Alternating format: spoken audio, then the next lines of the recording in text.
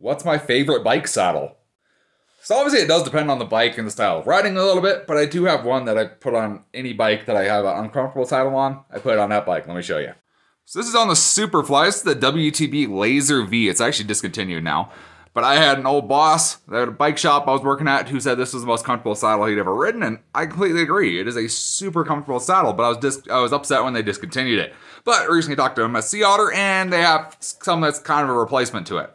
And that's going to be this guy here. This is the WTB Pure, and that's on my gravel bike. And it is almost essentially the same thing as the Laser V, just all blacked out. A little bit newer technology on it, and it works exactly the same way. It feels exactly the same. It is by far the most comfortable saddle I have ever ridden.